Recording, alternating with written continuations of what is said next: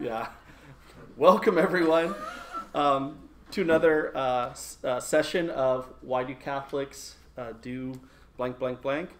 And today we're going to be talking about Apostolic Tradition. So last week, those of you who were there, we spoke about the Bible. Today we're going to speak of the other half of the equation for Catholics and talk about, as we have in all the other ones, first where it comes from in Judaism, how it's lived in Jesus' own life, that of the early church, and ultimately to us as Catholics.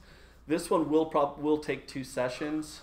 It's a larger one, but it also includes one of the other topics, which is the papacy. So in a sense, it's not really 2, but is 2 because of how I put it together. So let me go ahead and pass it out, and then we'll begin with our opening prayer. And I'm going to do a prayer from, I don't know how many of you know Saint Claude de Colombière, a French saint. A lot of his writings had to do with surrender to God, trust in divine providence, confidence in the Lord. And so today I have a very small one of his, which is, ironically, he didn't name it this, but other people call it the prayer of despair, which I don't think it's a prayer of despair at all, but it's really a prayer that focuses us on the fact that we often don't live up to the faith in the way we want to. So as the handout's going around, let's just kind of quiet ourselves for a moment to place ourselves in the presence of God. In the name of the Father, and of the Son, and of the Holy Spirit. Amen. Lord, you have placed me in this world to show your mercy to others. Other people will glorify you by making visible the power of your grace, by their fidelity, by their constancy, by all of their great gifts. But for my part, I will glorify you by making known how good you are to sinners. For in my many failings I see that your mercy is boundless, and that no sinner, no matter how great his offenses, should ever have reason to despair of your pardon. If I have grievously offended you, my Redeemer, let me not offend you evermore, and be kind enough to continue to pardon me as I fail throughout this life. In Jesus' name we pray, amen. Amen. In the name of the Father, and of the Son, and of the Holy Spirit, amen. So last week we spoke about the Bible, which is one of there's really kind of a tripod of Catholic understanding. And before I get into the handout, I want to just make a few little comments and kind of set up a sort of a beginning for us.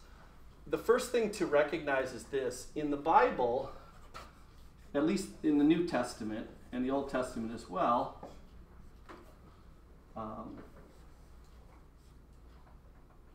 what's the third one?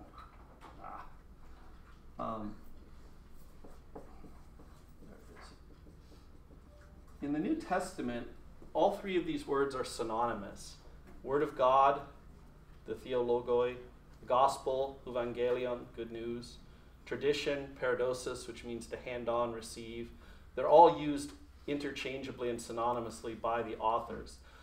The other thing that's very important for us as Catholics to recognize is this. The way most of us have probably think about what we think about when we hear the Word of God is probably very Protestant influenced. That is, we hear the term Word of God, we think of the Bible. The truth is, the Bible is never called the Word of God in the Bible, ever. Only the oral tradition is ever called the Word of God. So in the Old Testament, you have the prophets, the Word of the Lord, right? The Dabar Yahweh came to me. So the term Word of God means literally the spoken word that the prophets have received from the Lord. And then later it comes to mean Christ himself as literally the Word of God incarnate who has come in the flesh. Calling the Bible the Word of God doesn't begin until about after the Council of Nicaea in the 300s. Then you start seeing certain church fathers refer to it as the Word of God. And there's probably a lot of reason for that.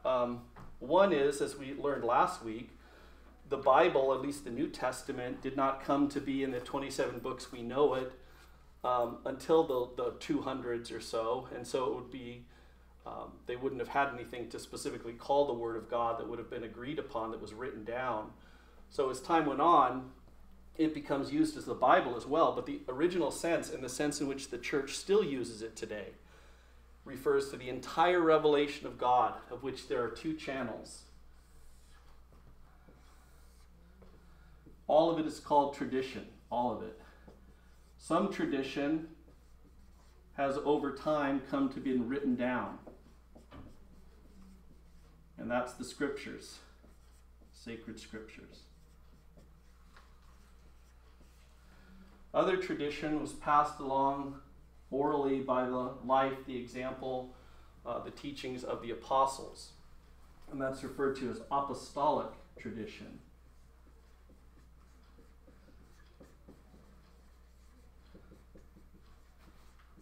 Now, today, just as what happened in Judaism, today there is no oral tradition in the strict sense of there's anything that's just orally transmitted that has not been written down. But those writings now are not the same as the Bible. Those are the writings of the fathers, the creeds, the different liturgical texts of the first and second centuries, the decisions of the ecumenical councils. So all of it has been written down, but it comes from a different, was passed on through a different way. So in truth, the whole Bible, or the whole Christian tradition, was entirely oral. The only Bible they had was the Old Testament, so anything about the church was completely oral. So everything comes out of the, quote, big tradition, with big capital T, some of which, as we said, becomes written down and therefore becomes very normative because it is written down. And some will remain oral for quite some time, only being written down sort of as the centuries progress. Now, there is a third component, and it is part of the pyramid, but I don't like to put it in part of the pyramid so that people don't misunderstand. But that is, everything that happens was sent by Christ and is kept alive in his church by the Holy Spirit. And we'll talk about this as we look through the handout. So it's the Spirit who inspired the Bible. That's what inspired means, inspirited. And it's the Spirit who brings forth the oral tradition. Right? At the Last Supper, he will continue to lead you into all truth, the apostles. And it's the same Spirit that Jesus also bestowed in a special way upon his apostles. The technical term is the magisterium. It just means the teachers, the teaching function of the church. And so the magisterium is the interpreter and the custodian of the tradition. They themselves are not the Word of God, but they are the ones who give the authoritative and ultimately definitive understanding of either Scripture or the oral tradition. So it's kind of like a little tripod as Catholicism understands it. And this is exactly the same as Judaism does to this very day. The same three ideas. You have the oral Torah, you have the written Torah, and then you have the rabbinic schools of thought that oversee how the things are interpreted. And that would make sense because Catholicism understands itself, and this is what the Bible presents Christianity as the fulfillment and perfection of Israel. Now, it's the perfection of Israel in the sense that it brings about what Israel was created for. The church is certainly not perfect in the sense that it has reached its perfection yet, but it is filled with the Spirit of God. It is the body of Christ. It is the church called out by the Father, and it is the one that will lead into the second coming. So the idea being, if we are the fulfillment of Israel, then when we look back as Christians at the Old Testament, it should look similar to us. That is, the two should parallel each other. Yes, there's going to be differences because of Jesus, but most of what Jesus did was restore and perfect things that were already there. So, for example, you go into a Catholic church, you see a tabernacle, you see an altar, you see priests, you see incense, you see these different things. We look back to the Old Testament, and you have priests, altars, tabernacles. And if you go to a synagogue, they still call the table, although it's obviously they don't do sacrifice anymore because the temple is gone. But that's still called the bema, which means the altar in Hebrew. And our tabernacle comes from Judaism. If you've ever been inside a synagogue, there's going to be a thing right behind the bema, gold and everything else. And instead of the body of Christ, they have in there the handwritten Torah scroll. To this day, every synagogue must have a handwritten Torah scroll. So that's what's kept there to sort of symbolize God's presence. But the point being, we should expect a familiar process, a similar thing to undergo in the history of the church, as we've seen what occurred sort of in the first covenant. So with that, let's kind of start off real basic of sort of looking at what tradition is, and then we'll start by looking at what Israel understands oral and written tradition. So the word tradition simply means to hand on and receive something. So it refers both to the process, I'm handing on something, the next generation or the next person is receiving it, and it also refers to the content. What is being handed on? What is being received? And so it's the means by which our divine revelation and the grace that accompanies it has been in history concretely mediated, that is, brought forth, taught, internalized, and lived out by the church in each generation.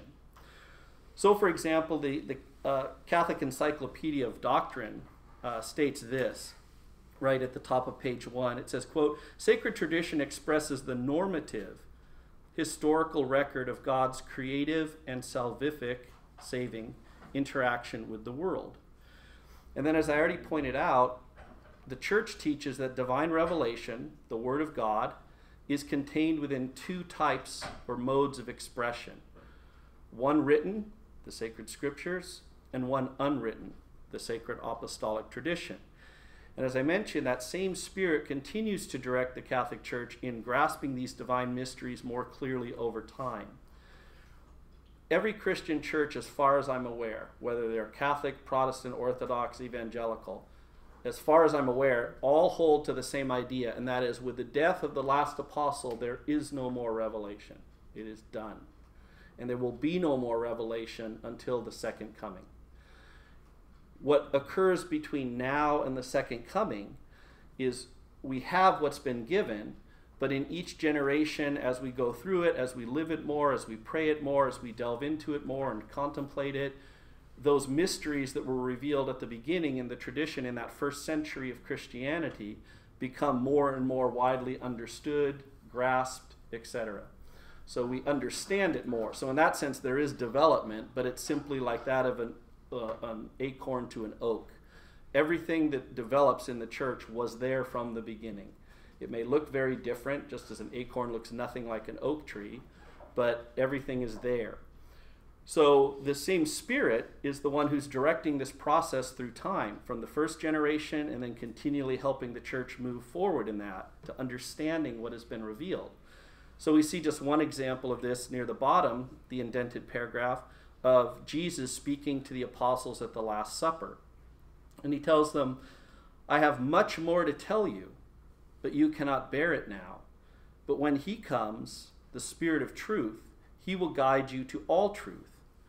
He will not speak on his own, but he will speak what he hears, and he will declare to you the things that are coming.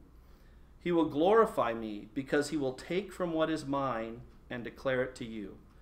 Everything that the Father has is mine.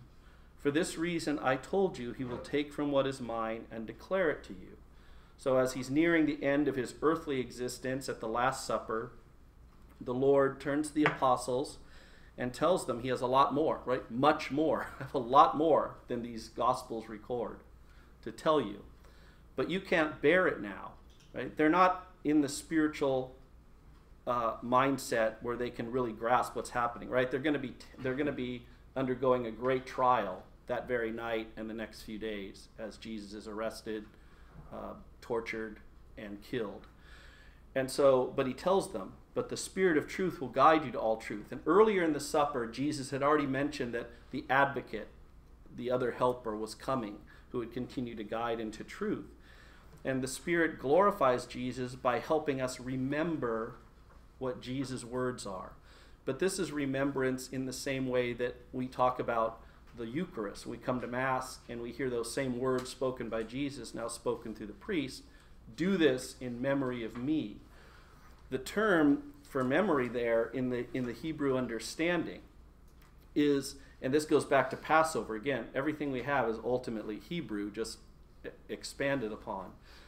for example, today, when Jews celebrate the Passover, they absolutely believe, at least if they're religious Jews, they absolutely believe that what occurs to them at that Passover is the same grace and liberation that occurred all those thousands of years ago in Egypt. That they are truly become God's people more closely, that they are brought under his protection, that evil is being judged, who have tried to destroy the chosen people, etc., etc. So it's a real bringing the past into reality. It's not just remembering back with kind of a fondness or nostalgia.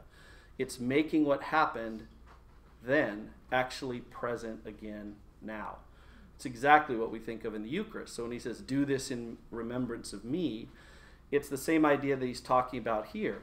What the Spirit does is it takes the words of Jesus that were spoken so long ago and it makes them alive again now. First, it makes us even recall them by keeping them alive in the written scriptures, in the tradition, in the teachings. And then it continues to work to helping us understand what those words mean, to make them living and effective for us now. They're not just nice past teachings. They literally have the power to transform us because they are the very teachings of the incarnate God himself. So this whole understanding is very mystical. And that's one thing that I don't set out as a specific topic for Catholicism.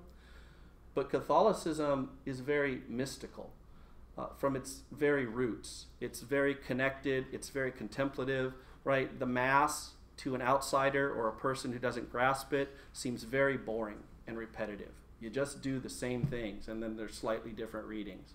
You're just doing the same thing over and over. And there's times of silence, and there's times of uniting with the angels in heaven. And that's because the whole point of it is this mystical understanding that at the Mass, and we'll talk about this when we get into the sacraments next time, at the Mass, heaven and earth are joined together. That's what the scriptures tell us throughout it. Israel believed they worshipped in a model, an image of what heaven's worship looked like, and we'll look at that. Throughout the whole book of the Exodus, when God tells Moses to make anything, the ark, the tabernacle, he keeps telling him this phrase, make it according to the vision I showed you on the mountain. 32 times it occurs in the book of Exodus. 32 times. So Jews believe that what the temple looked like, at least in some earthly sense, symbolizes the pattern that's heavenly. But then when we get to the New Testament, it changes. Because we have the Holy Spirit, because we are connected with Christ, when we worship, when we celebrate the sacraments, we're not worshiping a copy of what it looks like. We are actually there. Right? That's why the Mass says, right before the stuff, we join into the angelic hymn of praise. Holy, holy, holy.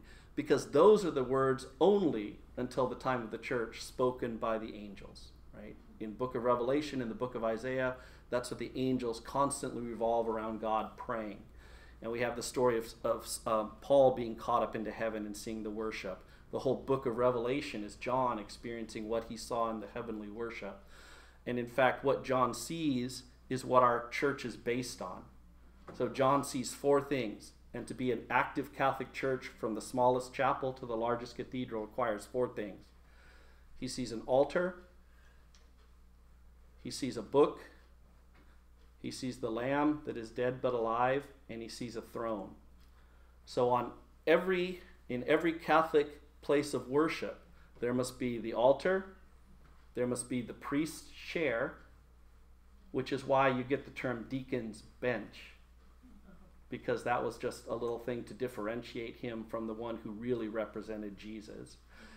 There must be a crucifix on the altar. Now, a lot of times one is already on the altar itself, or I should say in the sanctuary. Most churches, of course, have the huge crucifix behind. If for whatever reason they didn't, then one has to be carried up in procession and placed there, and most churches do both. So here at San Rafael, we do both. One is carried up, and there's already one there. That represents the Lamb that was slain but alive. And then finally, there's the book. That's the ambo has to be up there, where the gospel is read from, the holy book. That's why technically, and I know some churches fudge on this, but technically, Nothing should ever be done from the ambo except the homily and the psalm by the cantor.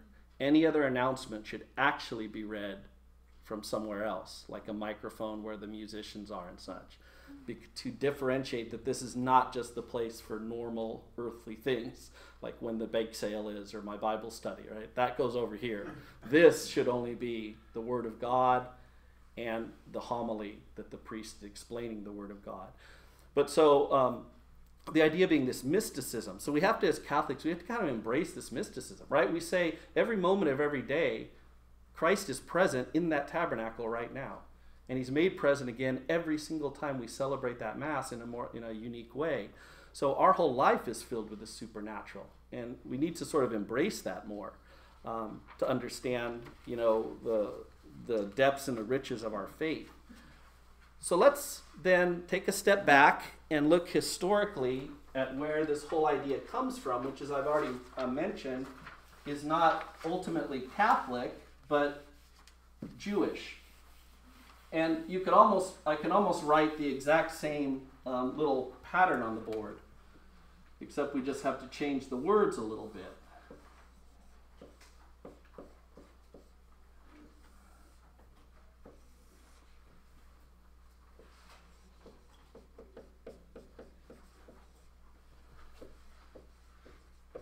So, what Jews believe, and this is true of all Jews today, it doesn't matter whether they're Reformed, Conservative, Hasidic, irrelevant.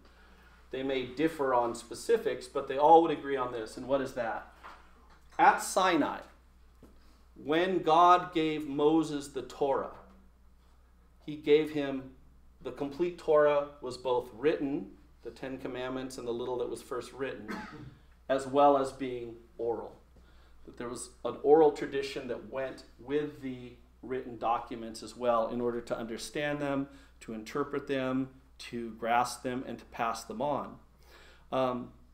So, for example, in the book of Deuteronomy, in the very last chapter, 32, this is on page 2, in the very last chapter, Moses knows he's going to be dying soon. He will not be allowed to enter the promised land because of his sin. So Deuteronomy is called the second law because it's really Moses giving his last will and testimony. The laws in Deuteronomy are not directly from God. They are all from Moses with his authority from God. So that's why they're also called the second law. That's why they can be done away with. Remember, Jesus has the argument later. He says, well, what about marriage? What did Moses tell you? And by Moses, he means the book of Deuteronomy. Well, the book of Deuteronomy says you can divorce your wife. And then he says what? But in the beginning, it wasn't so. And he refers back to Genesis, which is part of the Torah too, showing that Deuteronomy, for even today for Jews, is not the same equivalent as the other 4 of that 5-book series. Anyway, what does Moses tell them as he's about to pass away? He says, quote, "Remember the days of old. Consider the years of generations past. Ask your father, and he will inform you. Your elders, and they will tell you." Right? He's referring to make sure you keep this oral tradition alive. And the oral Torah was passed on from disciple to student. First and primarily within the priestly community of the Levites, and especially the high priests and the priests. Then later it would be broadened to include the prophetic circles, the prophet groups, and the scribal schools. The oral tradition of Israel that exists has all been written down by today. It was written down after the destruction of the temple. So last week, if you want to connect it, the same event that led to Israel having to decide which books were actually the Torah, that was also the time that they began to write down the oral tradition out of fear that it would become lost because so many of the priests and other people have died. The oral tradition, the original book, is called the Mishnah. But the Mishnah is now part of a bigger work, which is all the commentary on the Mishnah, which is called the Talmud, which most people have probably at least heard the term. I have the Talmud on an electronic version. I love regular books more than electronic stuff, but that one's a little bit beyond my reach. It's thousands of dollars because it's 37 volumes long. Wow. Okay? It's huge. And the Mishnah is the core, and then there's other books. You'll hear other terms, so they're not really important for us here. But how does the Mishnah begin? Well, right in the middle of page 2, the indented paragraph, this is a quote from the very first verse of the Mishnah. This is how it starts, telling that it's the oral tradition. It says, quote, Moses received the Torah from Sinai and gave it over to Joshua. Joshua gave it over to the elders to the prophets, and the prophets gave it over to the men of the great assembly. That's the Sanhedrin that Ezra started, if you remember last week, after the temple. They would always say 3 things: be cautious in judgment, establish many pupils, and make a safety fence around the Torah. So you have, from the beginning in Israel's thought and up till this very day, there's the understanding that the oral tradition is sort of the real means by which a person understands the Bible. If you know any Jewish friends today who are religious, their knowledge of the written scriptures will probably be very small compared to their knowledge of the oral tradition, the Jewish laws, because that's simply how it's gone over time. The oral tradition has come to be more important in the sense of living out your daily Jewish life, especially because many of these laws can no longer be followed unless a new temple gets built anytime soon. So the oral tradition in Judaism has become sort of the focus. It is important to realize, though, that even though for its time period, Judaism was a very literate culture, overall, Judaism was still an oral culture, as all ancient cultures were. And for that, I want to stop for a moment. This isn't in the notes, but I want to make something very clear. As modern 21st century Westerners, full of our technology and such, we hear terms like oral tradition, and we think, a lot of us, like that stupid telephone game you played in kindergarten, where I come over and I whisper something in Dave's ear and he does it, and it goes back to Quinn and she tells me, and it sounds nothing like what I started it, right? That's not oral tradition. Okay, oral culture's memories are so much greater than ours by far. I've seen my own memory decline, and I don't just mean because I'm getting older, because our technology weakens that, right? When I was 10 years old, I seriously probably had memorized 200 phone numbers, addresses, everything. You had to, right? Unless you carry around a big book with you. Nowadays, maybe 3. I might know 3. I can't recall my own cell phone's number often. I mean, I have to look at it sometimes. So our memories get worse as we allow technology to do things. And I'm not making any statement about that. I'm just pointing out we can't use our experience to think about the oral law. Or then we fall into a weird Protestant trap of, well, it's all just kind of made up stuff through the centuries. No, not at all. I personally know 2 Muslim men today who can recite the entire Quran, first verse to last, from memory. And there are multiple rabbis who can still do that. Now, part of it is the languages give us that. But in the Middle Ages, most of the people like Aquinas and such, they're not quoting from a Bible they have written in front of them. They're often quoting everything from memory. Bonaventure and Aquinas would be able to write multiple books at once. They would put 4 secretaries in the corners. And you'd go to the first one, you'd say, Book 1, Chapter 1. Then you go to the second one, Book 2, Chapter 1. By the time you got around, you knew exactly where you were. Book 1, Chapter 2. That's how they were to write so many books at a time when it wasn't, feasible to be able to print or anything, couldn't print or anything else. So please don't think that the oral Torah is kind of the ancient equivalent of our telephone game. The memories that are passed on are solid. They're well known, and because they're repeated so often, everyone knows them. In other words, if you tried to change it, the audience would react. They're going to know something's off. Now, at the same time, for the non-essential parts, yes, there's a lot of freedom. So, for example, in Jesus' own stories, Jesus didn't sit down and just do the Sermon on the Mount one time. He probably taught that every single village he went to. So Matthew takes it and he changes the context stuff, puts it on a mountain, does all the things to make sure it connects with Moses. Luke takes the same one and puts it on a flat plain to indicate that Jews and Gentiles are equal now as they hear it. So the non-essentials can be changed, but the story can't be. If someone totally made up their own Beatitudes or something, the community would say, well, wait, we never heard that one before. So just recognize that the oral tradition, as it was passed on, is actually very, very precise. Yeah. When they said that Jesus taught with authority, was that kind of bucking that oral tradition? To some extent, yeah. He's going to place his own authority beyond that of the scribe. He's going to connect himself more with Moses, and then we're going to see even beyond Moses itself. We're going to get to Jesus' view of the oral tradition in a moment, which is a lot more complex than we initially kind of think of. Isaiah speaks of this process. So much after the Torah, this is actually with the destruction of the temple, he talks about the word of the Lord, that it's actually God speaking through him to the people of what they need to do. And he refers to the oral tradition. Because again, the written Torah, most people couldn't read anyway. It's got to be the oral laws and things that happen. What does he say? It's the top of page 3. He says, quote, "This is my covenant with them, which I myself have made, says the Lord. My spirit, which is upon you, and my words that I have put in your mouth, shall not depart from your mouth, nor from the mouths of your children, nor the mouths of your children's children, from this time forth and forever, says the Lord." Right? Pass down the oral tradition.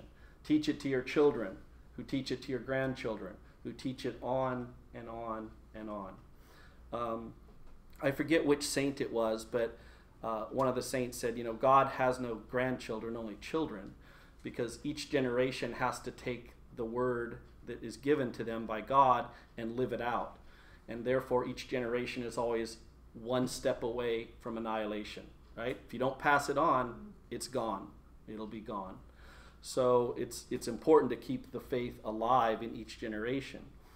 Now, what did the oral law actually consist of? Well, a lot of stuff, but 3 primary things. The first thing is called the laws given to Moses at Sinai. Now, this can be confusing, and until I went through some Jewish studies with some rabbis, I would have totally misunderstood this and think they were basically just talking about the laws in the Bible. They're not. They're talking about laws that were given directly to Moses in order to interpret and understand the laws in the Bible, many of which don't make a lot of sense on the surface. Right? Why can't you, like, what's the big deal about cooking a goat in its mother's milk? And what is really important about putting on these leather straps called tefillin, the way that you do them? Why do you do that? So these are the laws that explain the laws. Because in Jewish understanding, Christianity didn't really carry this over, although we do have parts of it. But in Jewish understanding to this day, there are 3 types of commands that the Lord has given in his Torah, whether oral or written.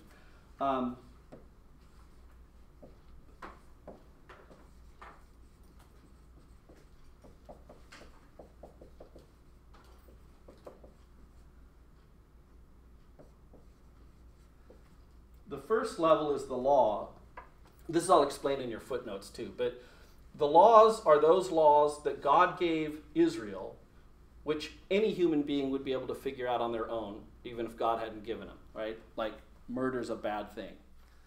But by doing it, God places his absolute authority and prohibition or expectation on these things. So there can't be any waffling within Israel or the chosen people. But they're things that could be discovered and are discovered all the time by human reason. We can fully grasp them. In fact, we don't need God to tell us, hopefully, most of us.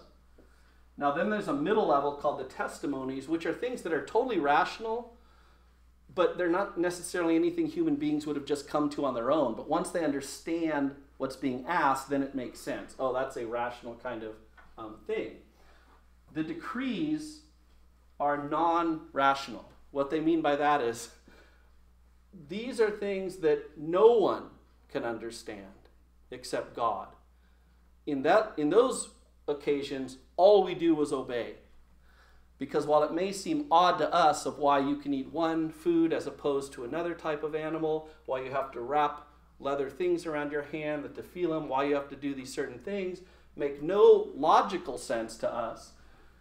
Everything that God asks of us has a repercussion in the spiritual world.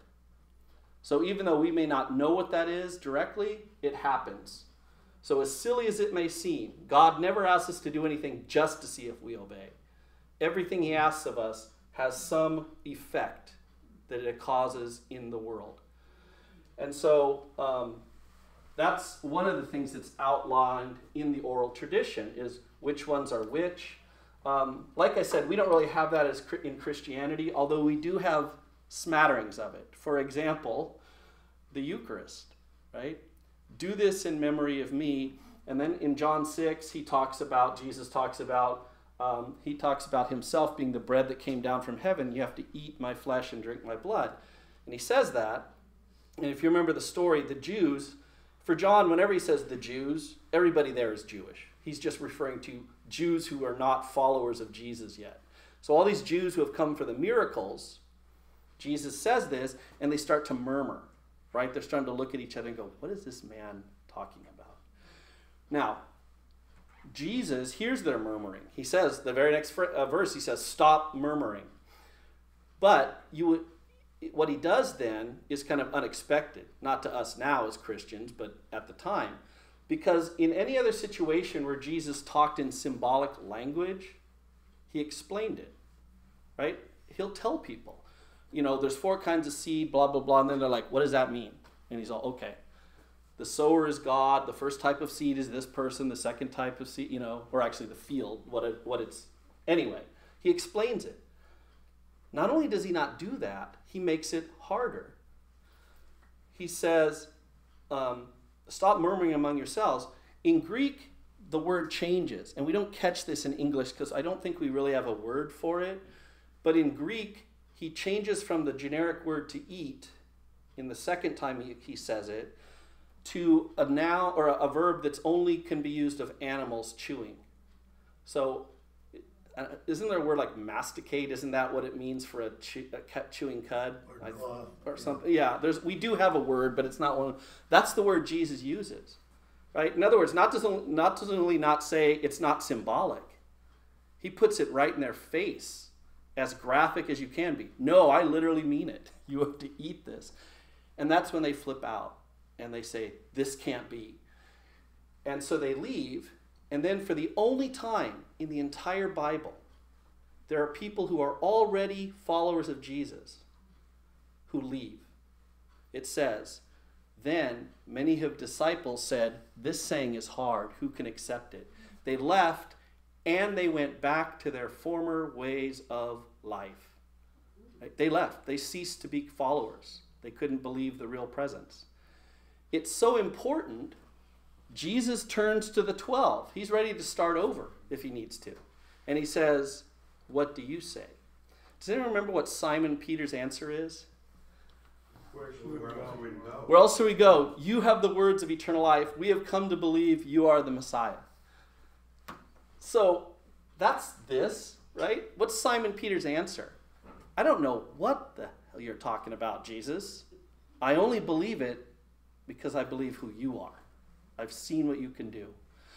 But that's a decree. We will never grasp the Eucharist, right? The 7-year-olds that Quinn teaches for First Communion, what do you basically have to know to take communion? At this moment, it's bread and wine. After the priest says these words, it's his body and blood. Great. I've had a lot of theology. I don't actually understand it any better than the kids do. Right? We have words, transubstantiation. Anyone really know what that means or feels transubstantiation? No. Right? It's a mystery. And so we do have these things in Christianity, just we haven't worked out ideas to it the way that Judaism did, nor do we have nearly as many. But we at least kind of can understand where Israel's coming from. So that's one part. Yeah.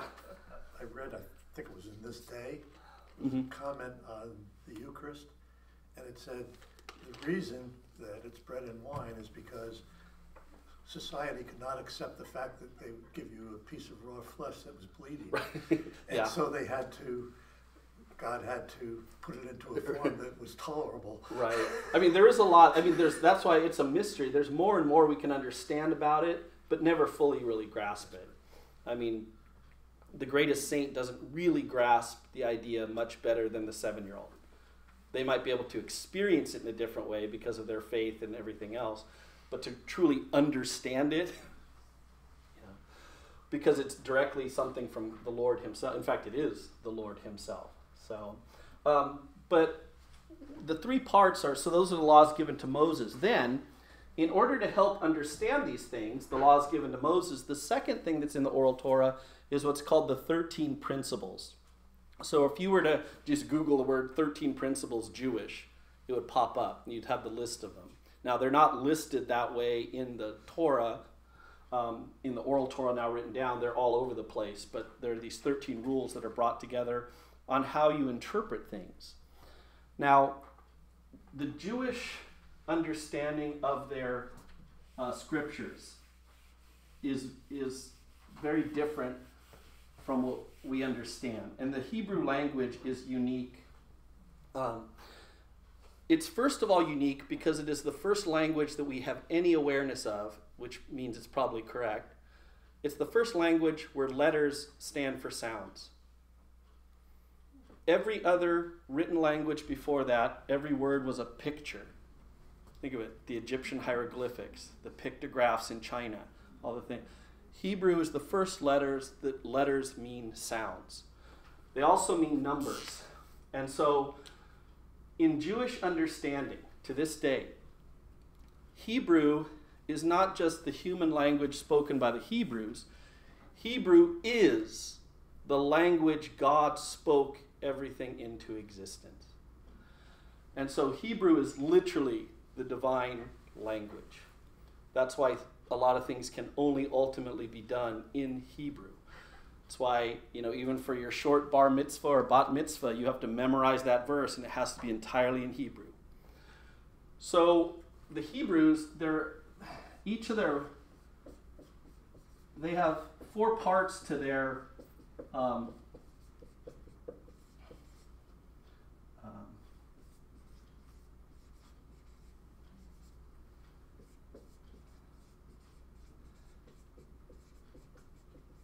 Hebrew is a very interesting language. Each letter, it's a bad one.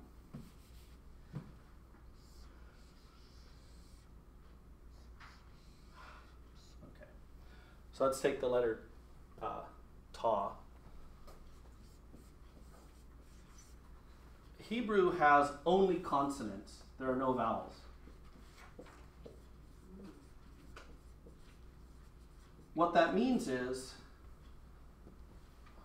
one word in Hebrew, or one string of letters in Hebrew, can be thousands of words, right? Because you're going to have just the consonants.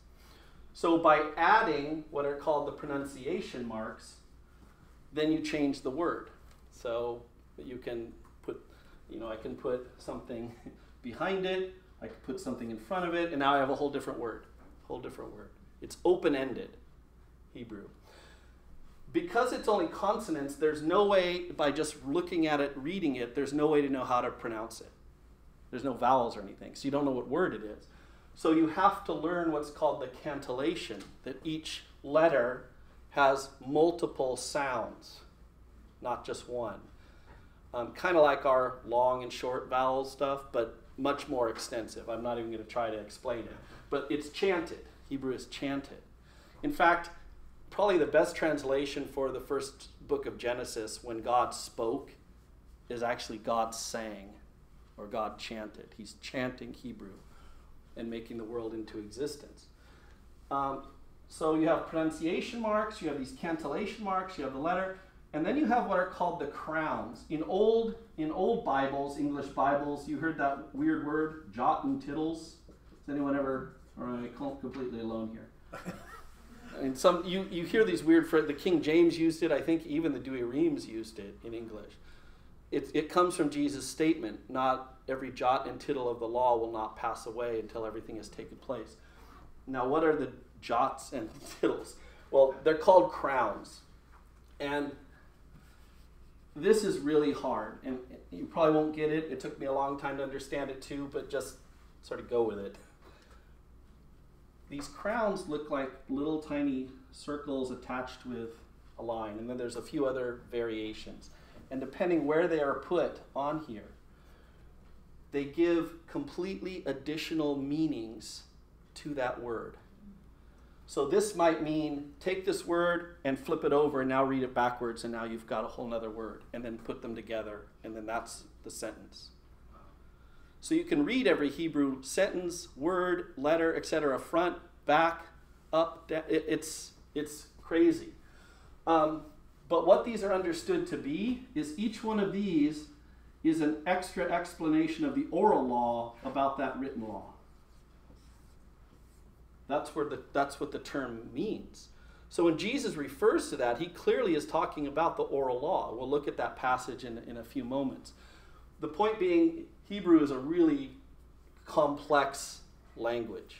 Not only is it hard to learn because it obviously doesn't use our alphabet in any way or shape, but it's difficult because you wouldn't know how to pronounce it unless someone teaches you. There's no way you could just know because of the strange way in which the Hebrew language goes. So the oral law also explains all the permutations, variations, etc. of all these laws that are listed. So for example, the law in the Bible, the sentence might say, here are, don't do any work on the Sabbath. That's a good one. Don't do work on the Sabbath. Okay, what does that mean?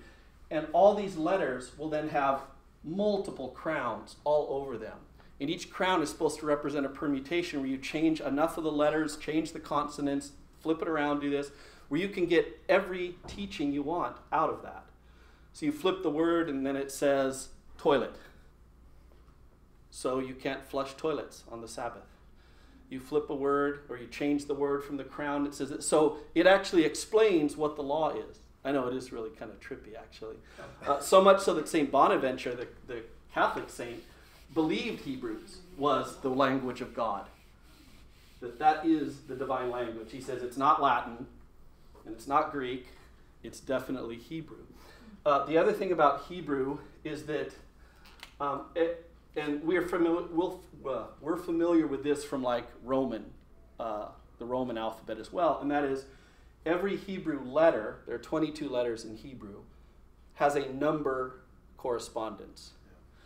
So just like in Roman numerals, right, that's the letter I and 1. Hebrew has that for everything as well. And so there is also in this oral tradition, we'll see all these, if you read scripture long enough, you hit the numbers, right? 3 is a big one, 4, 6, 7, 8, 10, 12, 40, and then 1,000.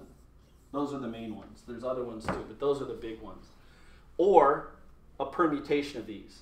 So 3 times 3 is 9, or if you had the number 9, that would be 3 3s, so trinity. So that's another thing. So these numbers also now you have letters that mean numbers. So you can actually assign a number to every word, right? Every letter, every word. And then you find that number elsewhere in the Bible and they connect. So this, I have this word and it adds up to the letter 40. Then I find everywhere the letter 40 is, I'm going to find a similar word or a similar idea. So, it gets crazy. I'll stop in a moment, believe me. I know everyone's like, what is this? But I just want to point for a simple example out. Hebrew has no superlatives.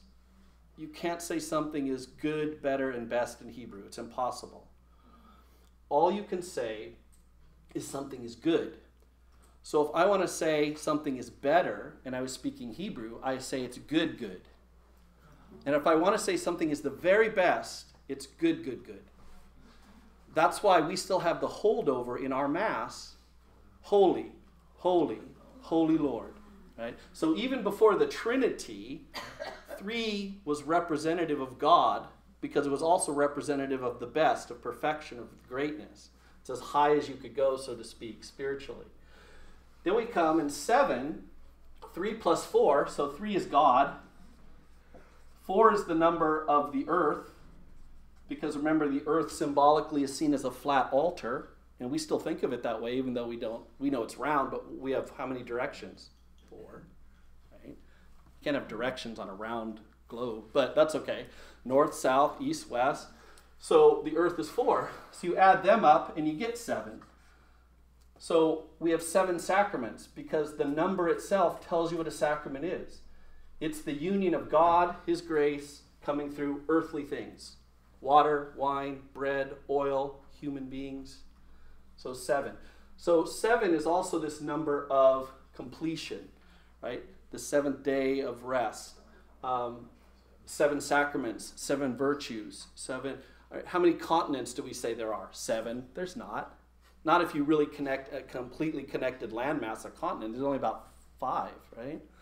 Because Europe, Asia, and Africa are really 1. So why do we call it 7? Because of Christianity. It's complete. In the ancient world, you heard of the 7 seas. There's way more than 7. So it's completion. However, 7 collapsed. Adam and Eve didn't reach that for humanity, and so they fell. Therefore, 8 means the new creation or the new beginning. So, Hebrew boys must be circumcised on the 8th day after birth. St. Peter in his letter makes a huge deal that 8 people were saved in the ark, right? A new beginning. Jesus' name in Hebrew adds up to 8. David's name in Hebrew adds up to the number 8. Hebrew festivals last 8 days. Passover is 1 day of Passover, followed by 7 days of unleavened bread. 8 days. Jewish weddings in the first century lasted 8 days, which is why Jesus had to fill the wine up if it was already running out very early. And so 8 is the new beginning. Now, let's go back to 6 for a moment. Does anyone recall what was created on day 6 symbolically? Humans. What else? We weren't alone. Same day. Animals. The birds and the fish were created earlier. The animals are created on day 6. So now, kind of understanding Hebrew symbolism, 6 is imperfection, right? It's not there yet. It hasn't reached completion. So you have imperfection is the number 6. But there's 3 of them, which means it's perfect imperfection. The worst of the worst, the Antichrist. And what is his title? The beast. Because he exists as those on the 6th day who choose not to enter into the Sabbath of God, but to live like an animal, right? Just based on pleasure and senses. So all the numbers that we hear all have a basic meaning, and then they're used throughout the Bible to explain that. So that just adds a whole nother layer. So when you start to see the complexity of the Hebrew alphabet just by itself, you at least can appreciate what they understand the oral tradition does. It explains all of these things. And then finally, authoritative edicts. In other words, what the priests and such have come up with over time, because they had that the power from God given in the written Torah to make those rules. So now let's jump ahead with this oral Torah to Jesus' time. So we're in the 1st century, Jesus, page 4. By the time of Jesus, the authority to interpret the oral law rested with the Sanhedrin, the group that would ultimately convict Jesus to death from the Jewish side. They have this written in the Torah. Quote, a person should not say, I won't fulfill the mitzvah, that's commandment, the word for commandment. I won't fulfill the commandment of the elders, since they are not from the Torah, meaning the written Torah. The Holy One, blessed be he, tells such people, my children, you are not permitted to speak this way. Rather, all that they decree upon you, you should fulfill, as it says in my Torah. You shall do according to the Torah that they teach you. Jesus teaches this, remember? They sit on the chair of Moses, so do everything they tell you. but don't follow their example because they preach, but they don't practice what they preach. But you have to do what they say. They still speak with the authority of the oral law of the Torah. Jesus tells us that. St. Paul and Jesus himself were very respectful of the Jewish oral law a lot. So the question for us is, did Christianity accept the Jewish oral Torah? Yes and no. And that's because we conflate two things which aren't the same. Jesus accepts the whole Torah of Israel, which doesn't mean he doesn't therefore modify it. He most certainly does. But he accepts it, at least in principle, of the entirety of what Israel believed. But you have another thing here, which are really the customs, religious customs developed by Jews. Primarily the Pharisees, but not only them. That are not actually the oral Torah, although they might be very revered customs. For example, the rosary is not part of big T tradition, but it is certainly part of the little t tradition, the customs, but it's not the Word of God. In the same way, Jesus seems to respect the fundamental idea that, yes, God revealed these things to Israel in an oral form, and he still accepts that form. But what he refuses to accept is not the customs themselves. Jesus' problem isn't that people have customs. He doesn't like when those customs are practiced bigger than the Torah, written or oral. Right? If we use them to get out of doing the Word of God because of our customs. Bishop Brahm, who just passed away Monday, who was our bishop for 23 years, he used to have a saying. He would say, don't major in the minors. And that's what he's talking about. And he talks about the fact that he would know people that would spend thousands of dollars, thousands, to go somewhere in the world where the Virgin Mary might have appeared. But those same people wouldn't spend an hour in adoration where we are definitively certain Jesus is present. Now, he has nothing wrong with apparitions or private devotions. Those are fine. His point is this: you better keep things in their right order. Right? The one is the Word of God, the very presence of Christ himself. The other one is a big possibility that maybe Mary was there. Right? Even when the church says something's authentic, it doesn't say it's true. It says it just can't prove that it's not true, and there's nothing in it that would make us uncertain, the church wary of you following that particular devotion from that apparition. But it's not infallible. It can't be, because it's not a part of the tradition. So the point being is we're going to see that Jesus has a very similar idea that he comes to, because when we read what his teachings say, and as we understand the culture that Jesus is speaking to, and then we look at what Jesus himself does, and then later Paul and everything, we're going to see that it's if we identify these two things together, then we're going to come up with a false idea of where Jesus was coming from.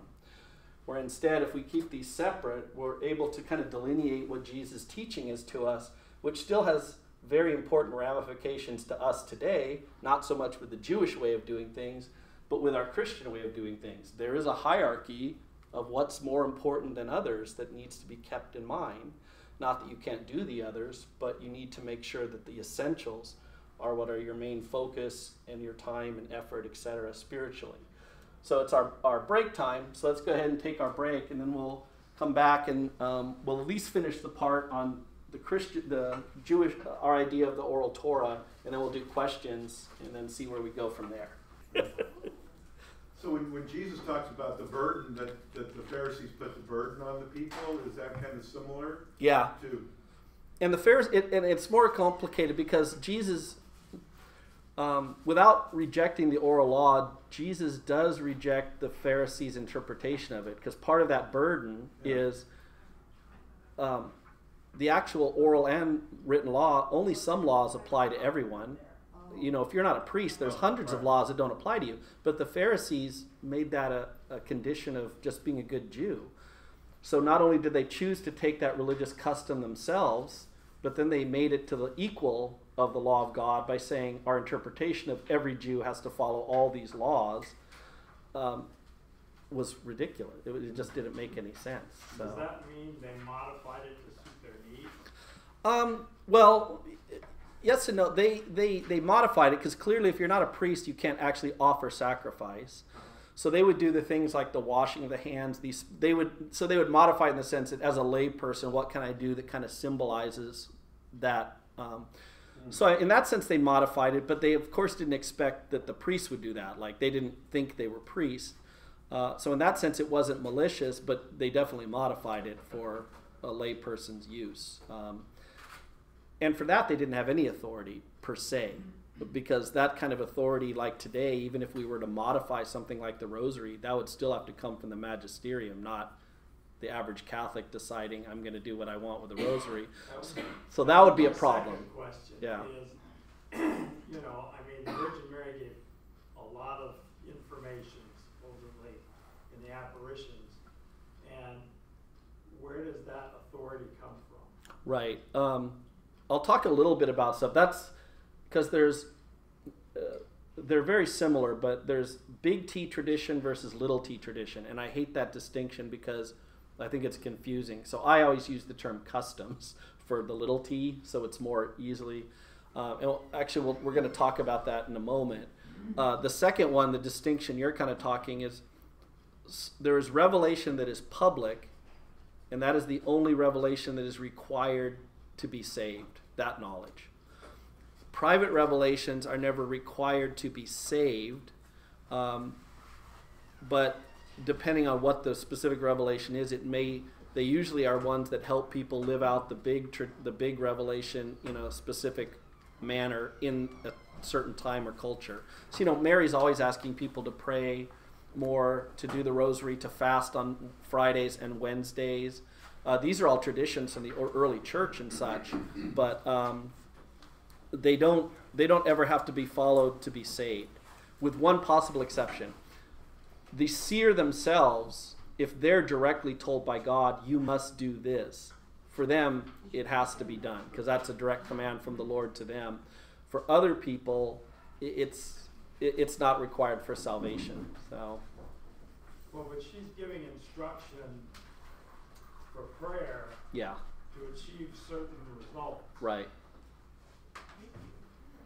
Yeah. It's still not needed. There's nothing wrong with doing that and trying to get the things that Our Lady is warning us about or directing us to, certainly.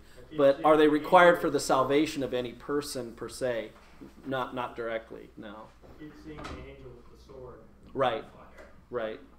Well, what about the divine chaplets using the rosary as its sword? As its vehicle per se, the decades and that. Is that pretty consistent, kind of using one mode and then kind of using it for other things also? Yeah, and most of those devotions, most of those other chaplets, the Divine Mercy one, the Seven Sorrows is a slightly different rosary. It actually has 7 beads, not 10 per thing. But all of those have been at some point brought before the church and formally kind of accepted. When we talk about sacramentals, not sacraments, but sacramentals, that's one of the classes. We'll talk about all those kind of things and the general idea. What kind of power do they actually have? How is it different than that of the sacraments? What are the different types? And there's no list of the sacramentals because the church can create them whenever it wants. So there's the ones that have been around forever, or the really ancient ones, and then there's a lot that are always kind of being sort of created, so to speak, for the needs of the church. So. Okay, let's really quick. I want to turn to the very last page. The last page, 26. The very last thing. I just want to make a second comment.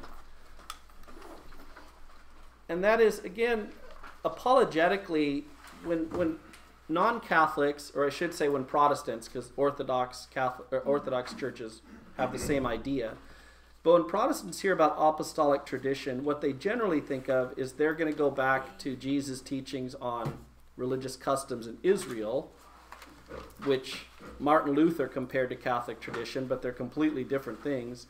and they're going to assume that these are all kind of man-made stuff we added over time. And we need to recognize what the apostolic tradition is. The apostolic tradition is the gospel. And out of that, it was passed on to the apostles by Christ himself. It's kept secure by the Holy Spirit upon them from Pentecost on. And it is the entirety of what the Lord revealed to his church. Over time, some of it comes to be written down and therefore becomes very normative. But the apostolic tradition are not what I like to call customs. Formally, they're called little t traditions, but I think that can be confusing. So I call the little t traditions customs.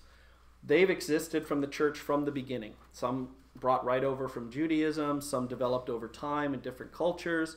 Those customs are not themselves the Word of God. However, they can help us express and live the Word of God, but they still are not the same character. And so the very last paragraph on the entire handout is the church's description and telling us what the difference is. Tradition, big T tradition, is to be distinguished from the various theological, disciplinary, liturgical, or devotional traditions born in the local churches over time. These are the particular forms adapted to different places and times in which the great tradition is expressed.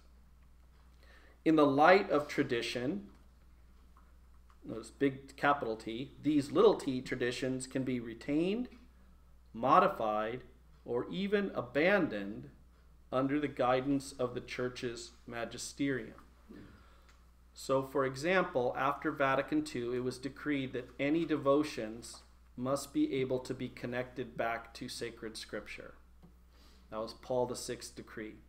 And if it could not be, it was not to be promoted. It wasn't abrogated, which means you cannot do it, but it was no longer be promoted by the official church.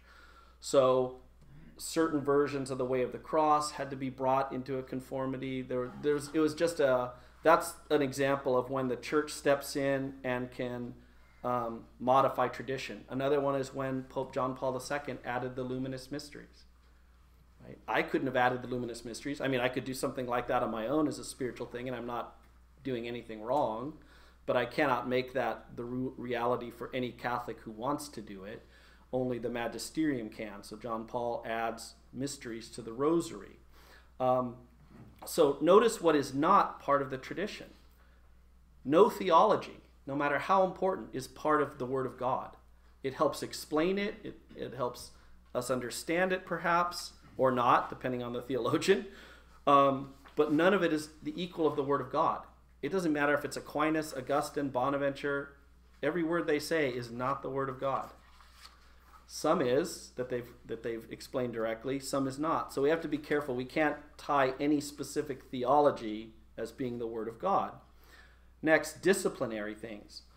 We are required to obey canon law because the priests have real authority from God, the magisterium, to make rules for the church. But those things are not the Word of God. And the church abandons, changes, modifies them all the time. In fact, we're looking at another huge modification of canon law, it seems, under Francis. We had one with John Paul II. So no disciplinary rules in the sense of the church's rules, not like rules that are in Scripture or the tradition as part of what you must do. But these are, how is baptism to be celebrated and where does it have to be, those kind of rules.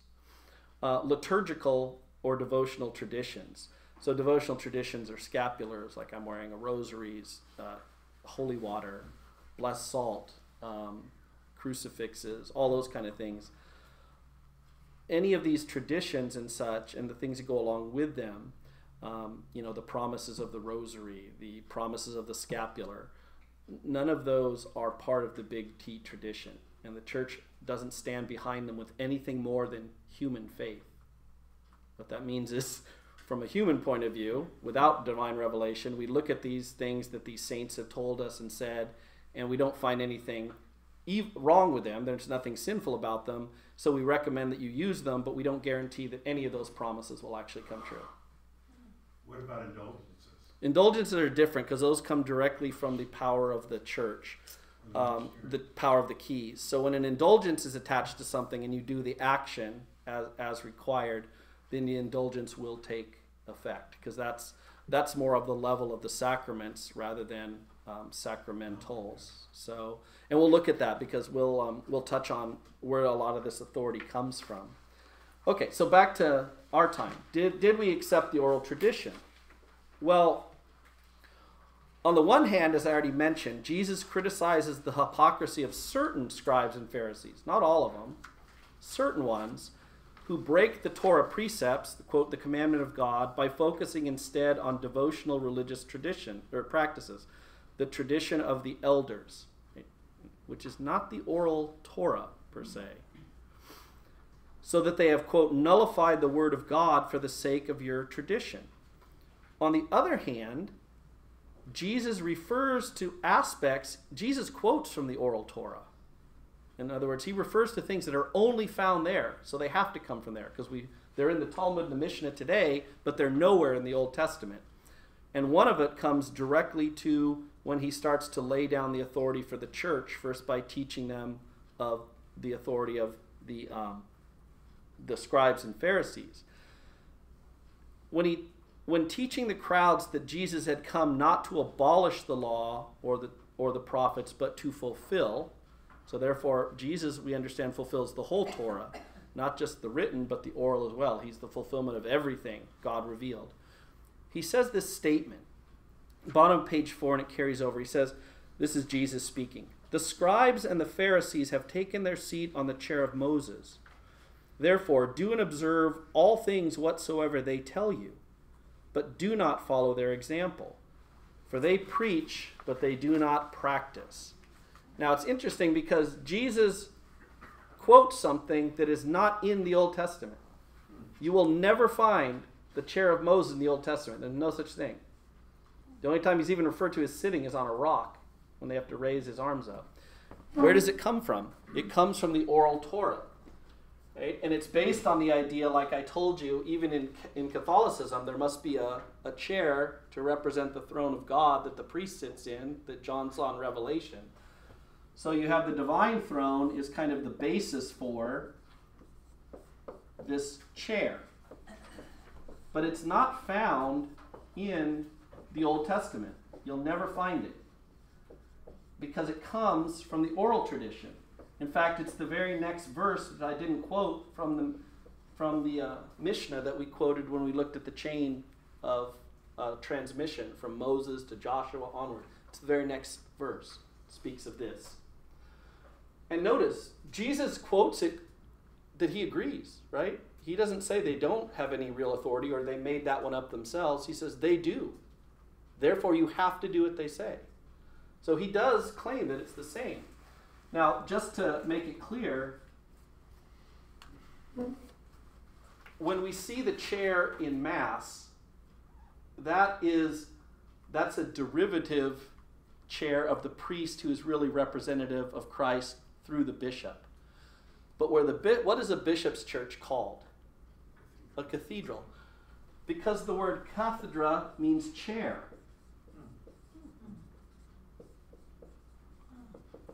Right? If the Pope declares anything infallible, he must do so from the chair, ex cathedra.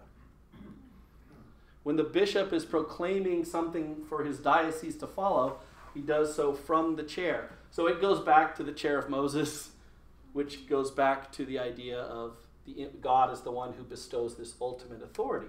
But the point is this is a pretty important teaching, and yet Jesus clearly has no compunction that this is in any way false. He accepts the oral Torah as much as he does the written Torah. Now, there's some other examples as well. At the very beginning of St. Matthew's Gospel, Matthew talks about a prophecy from the, quote, prophets, plural, that he shall be called a Nazarene. Nowhere found in the Old Testament.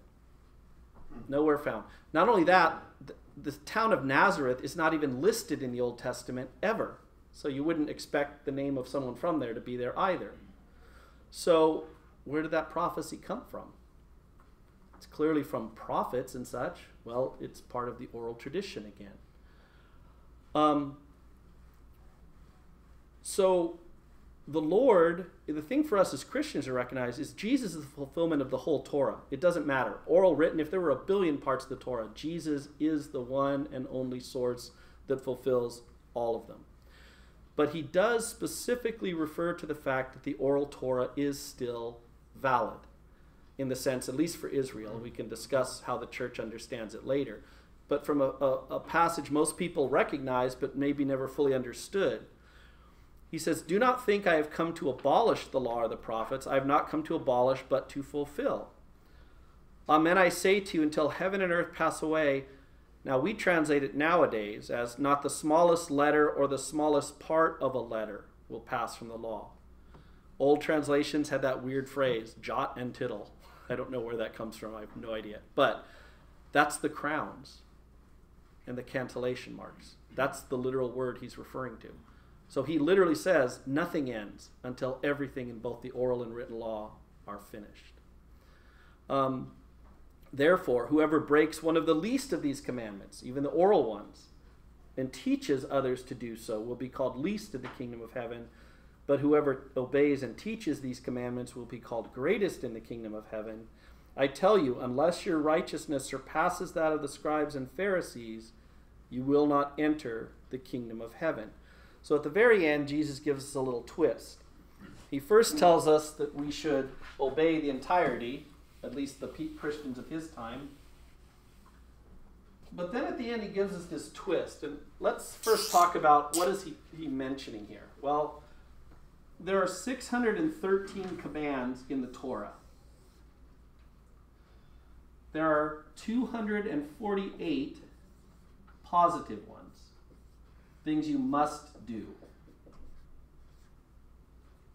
And there are 365 negative ones, things you must not do, of which we still have the understanding, although we don't specifically follow every law, but in what I have done by breaking the ones I shouldn't have done, and in what I have failed to do, the things I was supposed to do and didn't.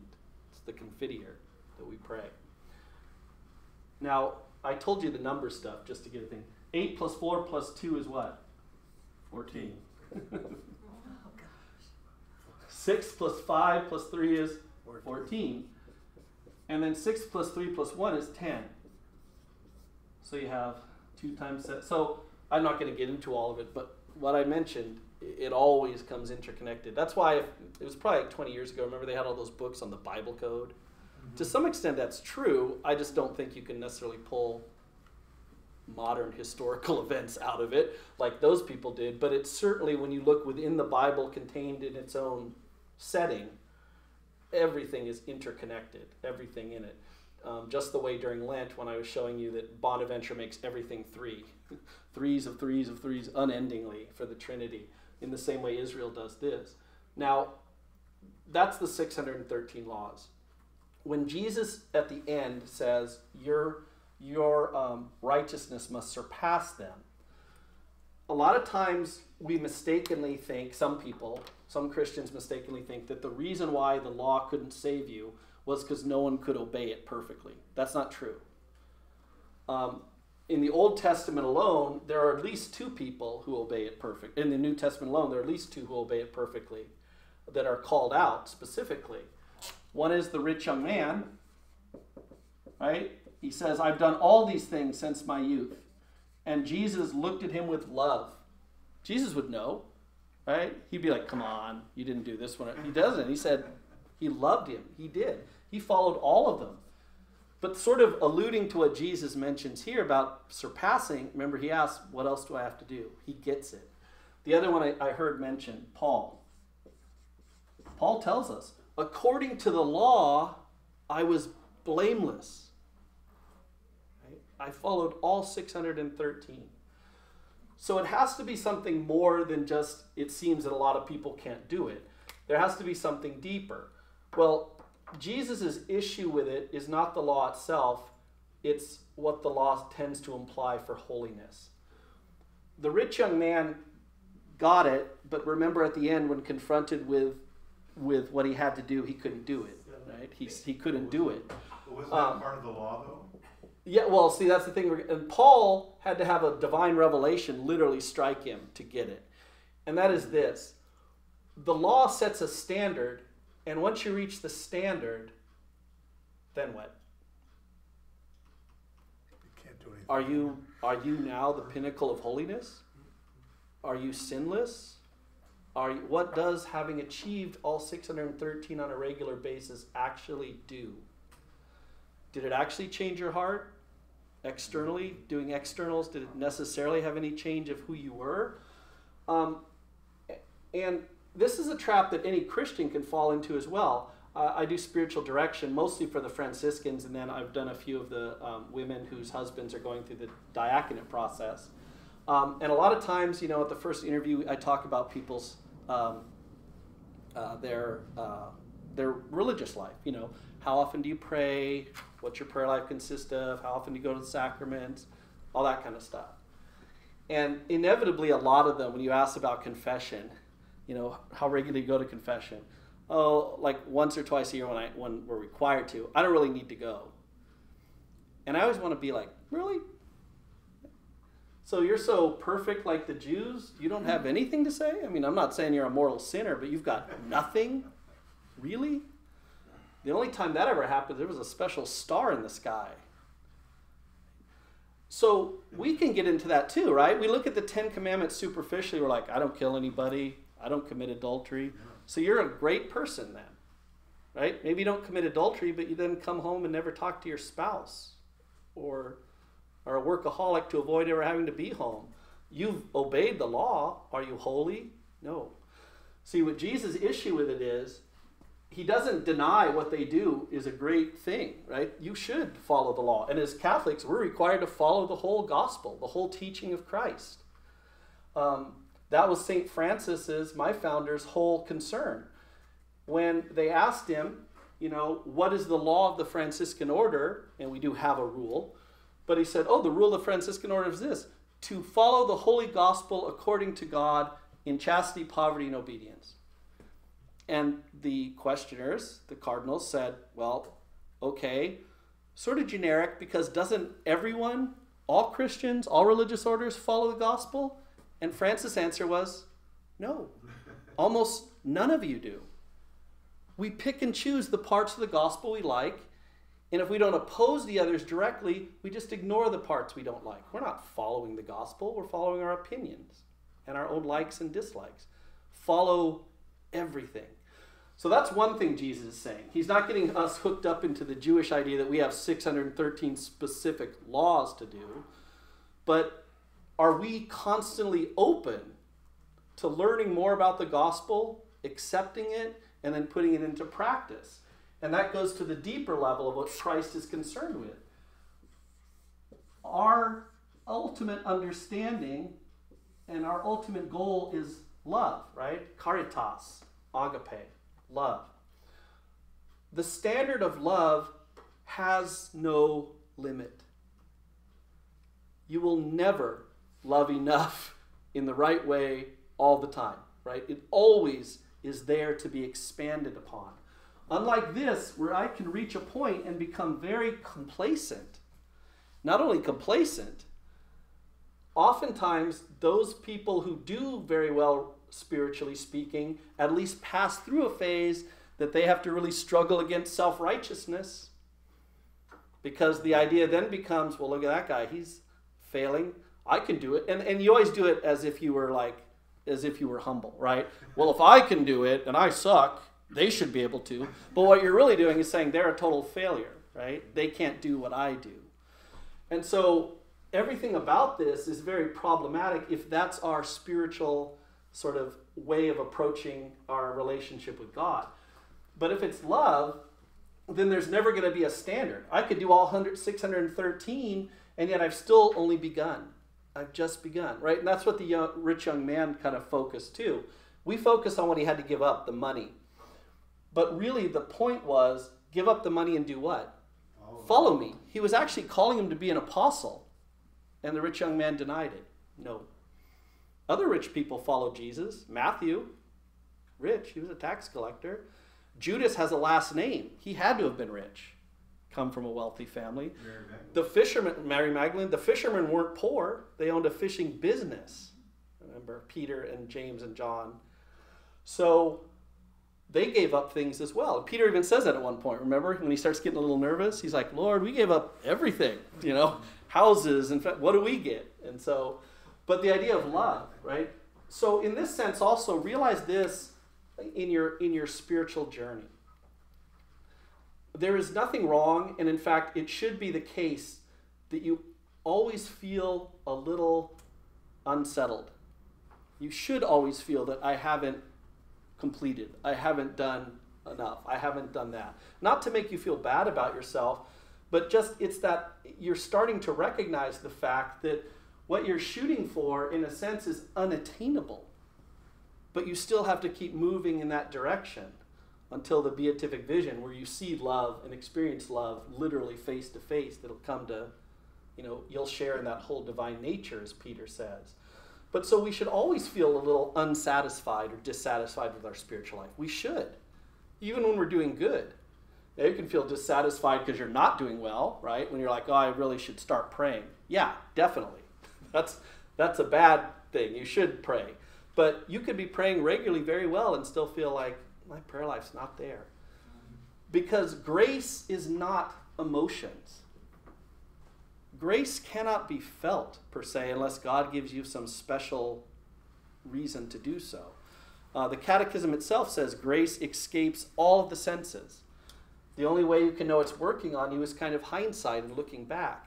A lot of times you'll also have it in the negative sense. What I mean by that is you'll build up a habit of, say, daily prayer or whatever it is. And you're kind of just going along, at first it's really exciting, and then you reach a point, you're not necessarily in like spiritual darkness or anything, but you're just going along, right? It's become so easy. Like, I do my morning prayers, I do my rosary at 3, or whatever your thing is. And you've got it down. And you're kind of moving along, and you just kind of suddenly realize that it's not doing it for you, it seems. And so what happens is you start to get a little proud of yourself, right? I'm obeying the law, I'm doing all these things. God really digs me right now. And so you start getting a little lazy about it. So now I don't do my prayer life. And now I let an hour the day go. And then it becomes a few days. Then all of a sudden, all the bad stuff in life, which was always there before, hits you hard. And you realize in the negative sense, wow, I was getting so much out of prayer I didn't realize, and only when I stopped praying regularly does the world fall apart around me. Now I see that grace was at work all that time. Because nothing's different except my prayer life, right? The same issues were swirling around me, the same things are going on. So sometimes a lot of us as human beings, we're too dense. We can't get it until it's the negative, right? And then we're like, oh, it was doing something. I didn't feel anything, but now when I see the consequences of having not doing it anymore, I realize what grace did for me. So Jesus accepts the oral law, but at the same time, he already lays the seeds for the fact that for the whole Torah, written in oral, it's become focused on something very different, very different. The other thing about love is love doesn't have a limit in the ways it can be expressed in the sense of the law, right? The law has rules. You do this and this and this. But Jesus would say, well, love goes beyond that, right? And that's a lot of the examples of his life. There'll become a conflict in the rules, and Jesus naturally, as God, knows which one is more important. It's the one that deals with love. And so, and it's funny because the Jewish law itself is if there's a conflict between two commandments, there is a hierarchy you're supposed to have. But for whatever reason, the Pharisees don't seem to agree to that. So they crucify Jesus literally, but I mean, they get angry at him because he heals a person on the Sabbath. Right. And then remember, he refers them, he says, but the Sabbath, you're even allowed to save animals. So you can't save a human being? Right? So they're letting sort of legalism sort of cloud the bigger reality. And so it's not that Jesus says you should just ignore all the Sabbath laws, but he's saying, look, love is the ultimate one, right? Love overcomes any other Sabbath law. should be the case when necessary. So Jesus both plants the seeds of what will be Christianity and how different we are from our Jewish forebears, while at the same time accepting the idea, the whole understanding of what's going on with the Torah as having really being the Word of God and such. Now, Paul has a similar thing. Oh, the other one. The other big oral tradition from the Torah is one of the most central things in Catholicism, the Eucharist. If you go back and you read the Passover account in Exodus, it will basically, I think, give you 4 parts.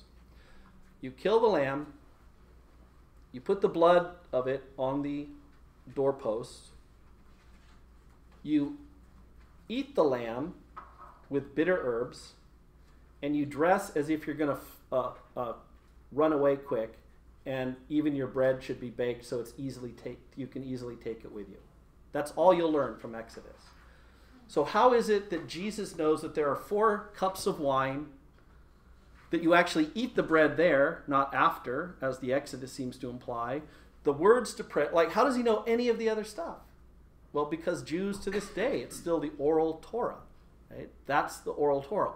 So it's ironic that one of our most central things as Christians, the Last Supper, the Seder meal is entirely Jewish tradition.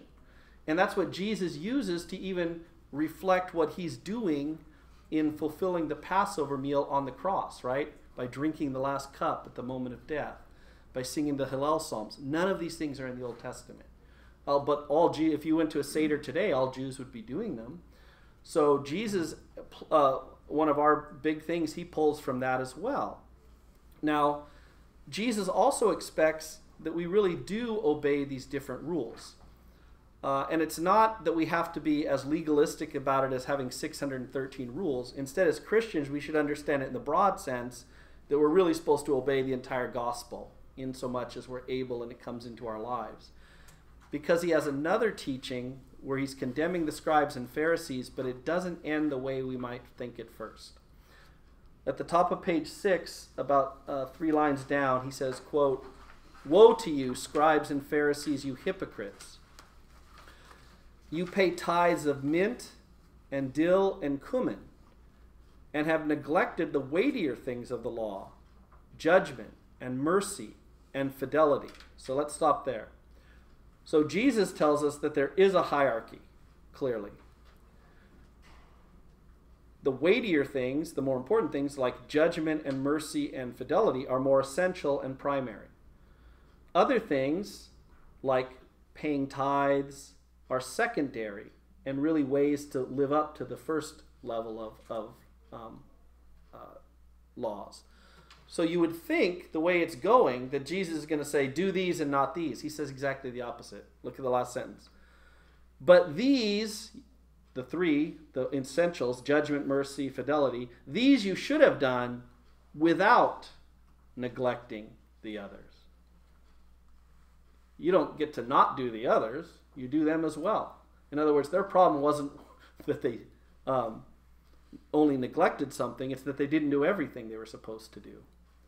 James repeats that teaching in his own way. If you look at footnote 41, James says, quote, "If you show partiality, you commit sin and are convicted by the law as transgressors. For whoever keeps the whole law but falls short in one particular has become guilty in respect to all of it." We don't like that as people, but God is very clear. It's all or nothing. He doesn't take half measures. Right? Jesus condemns those who are lukewarm as some of the worst people in the book of Revelation. That we really need to live, and as Christians, it's not some specific set of rules per se, the way it was in Israel. For us, it's just, we really have to, our whole life has to really be focused ultimately in some way on our final goal, on what we're doing this for, on who we're doing this for, on living this life of love, of celebrating the sacraments worthily, of doing these things, of helping those in need. And so it's really to take on the whole understanding of the gospel that Jesus is more concerned with, rather than us getting caught up in this specific law, that specific law. So basically we could say 3 things about Jesus. page 7. 1, Jesus accepts the whole Torah of Israel, written and oral, clearly. So he accepts the whole Jewish understanding and tradition that has come down to him. Second, he clearly points that if any issue arises between a law of the Torah and a religious custom, the Torah must always win. If the issue is between two laws of the oral law, not any custom, then the one that's more closer to love, fidelity, etc., that one wins.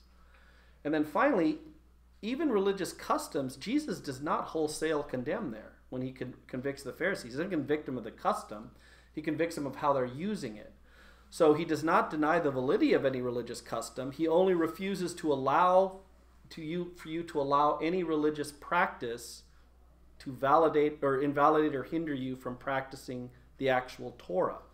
In fact, Jesus himself follows a lot of these customs. For example, we know he wore tassels on his cloak, which the woman with the hemorrhage touched. That's a Jewish custom to this day, the talit that hang off the shawls. He fasted voluntarily. There's only one day you are required to fast for Israel ever, Yom Kippur. All any other fasting is voluntary. Now, a lot of the Pharisees and the Sadducees and John's disciples did fast. Remember, Jesus' disciples even come up to him and go, "How come you don't make us fast? Everybody else fasts." And his answer is, "Oh, you'll fast just later when you see why." In fact, the way that the Beatitudes in Matthew's Gospel are written, chapters 5, 6, and 7. Chapter 5 starts with the Beatitudes, and then for the rest of chapter 5, Jesus gives his interpretation, his authoritative interpretation of the Torah. So that's where he modifies the Torah as the only one who can, or explains it, God. In chapter 6, Jesus does something interesting in that he takes certain Jewish religious customs, not the oral law, customs, and he actually makes them part of Christian big T tradition. Fasting, prayer, almsgiving. In the way he's talking about it is the way it was done by the Pharisees. And that's why he refers to the Pharisees in each of those, right? They do it on street corners. You're to do it this way. They do it this way. But those, although there is fasting, like I said, the one day of Yom Kippur, and of course there's prayer, but there's never any rules of prayer in the Old Testament given. And there are tithes that are required, but these are voluntary alms, which are not required under the law.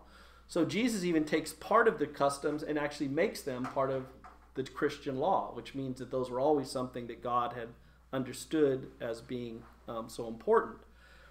Now, turning to Paul really quickly, Paul was a Pharisee. He was trained in the oral law. In fact, I talked about there are 13 principles of interpretation. Paul uses them in his letters. He never refers them by name, but what he does shows that he uses them. And in the time when he lived, and they lived, both inside of the Holy Land and outside, all pious Jews followed, quote, the customs Moses handed down to us. It's from the book of Acts. Now, Paul also has teachings that are from the oral Torah. And like Jesus, I'm only going to pick two so we don't get too bogged down. Page 8.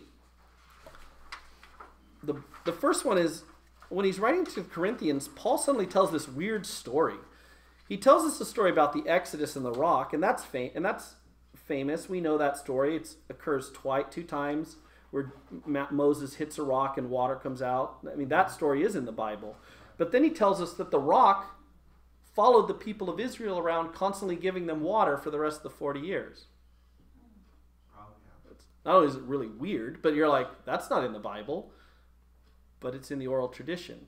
And then he actually goes forward beyond the oral tradition and says, and the rock was Christ. So here he's referring to it. The other one is a very minor point, but it's interesting. He gives us the names of the two magicians from Egypt who opposed Moses. Now, if you look in the Old Testament again, you will not find their names anywhere. You don't know how many magicians there were, except that there have to be at least two, because it's plural. But yet he refers to them as Jannes and Jambres. He knows their names. Yeah, because it's in the Jewish oral Torah. So Paul uses the oral Torah as well without really thinking. And if we just do a cursory sweep of the rest of the New Testament, St. James refers to an incident in the life of the prophet Elijah, not found in the Bible, but found in the oral tradition. St. Peter describes the imprisonment of the angels at the time of the flood, not mentioned in the Bible, not mentioned in the Old Testament, but in the sacred tradition. St. Jude does a lot. He tells us all these stories about Enoch from the oral Torah. He tells us a story about Michael and Satan battling over Moses' body from the oral Torah. And he also refers to the punishment of the angels that St. Peter talked about, showing that the oral Torah was respected and used by Jesus and the apostles because they saw it was part of divine revelation. Now, how do modern day Christians, Catholics, see the oral Torah? Well, our idea would be this. When Jesus sets the apostles forth with Peter with the power of the keys and the other 12 or the other 11 with the power to bind and loose, and then their successors continue through history, they inherit the entire power from Israel. They inherit the entire way, the authority to interpret and understand both the oral and written tradition of Israel as well as that which Christ proclaims. So for the most part, generally speaking, much of the Torah, even the written part as well as the oral, most of it we use in a symbolic sense. What I mean by that is most of the laws we do not abide by anymore because we don't need to. But we still use those laws and rules and stories in order to teach us principles that remain solid for all Catholics forever. So we use them for their principle and their what's called their topology, what they show us about Jesus and such. But we don't literally obey almost any of the old Jewish covenant anymore. So as time has gone on and Jesus passes that chair of Moses power really on to the apostles, most of those have in history just sort of fallen away because they weren't needed.